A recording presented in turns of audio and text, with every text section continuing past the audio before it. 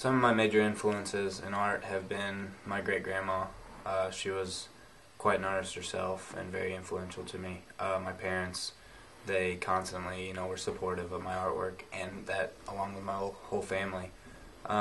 Many friends that I've met along the way in school, uh, you know, other artists and stuff, we, doodle in class together. Teachers who have supported me. Uh, Basically just a lot of different people in my life. Bart really takes pride in the work he does, and he definitely takes a big workload on. He is our t-shirt chair, he's our vice president, and I've never once heard him complain about anything having to do all that stuff. He's got a really big workload, and he does a great job. He takes a lot of pride in his work, and, he really helps out around here a lot.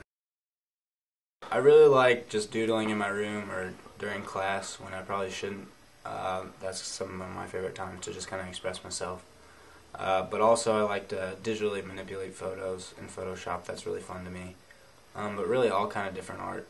I like, painting, drawing, taking pictures. My dad was a pretty big influence on me coming to Franklin. I mean, I had other schools in mind. None were art institutes.